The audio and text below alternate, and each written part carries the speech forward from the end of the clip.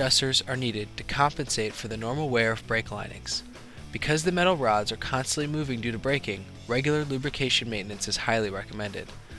Using a high-quality lubricant, such as Magnalube, is critical so that you do not damage the internal clutch mechanism. Lubrication should be performed using an NLGI Grade 2 grease that has an operating range of at least -40 to 250 degrees Fahrenheit. Magnalube-GX is an excellent grease for this application and has a dropping point of well over 500 degrees. The first thing you need to do when you begin greasing is to find the grease nipple connected to the slack adjuster and use a standard grease gun to apply the grease. You want to put enough grease in so that it pushes out the old grimy grease. Once you see grease purge out the camshaft, you have applied enough.